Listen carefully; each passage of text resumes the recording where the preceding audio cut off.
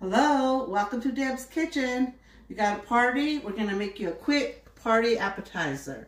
We're going to put in a 64-ounce bag of frozen meatballs, a whole 15-ounce can of Manwich, Go. 1/2 cup of ketchup, Go. a 1/2 cup of sweet chili sauce, Go. an 18-ounce jar of your favorite barbecue sauce, 2 cups of grape jelly.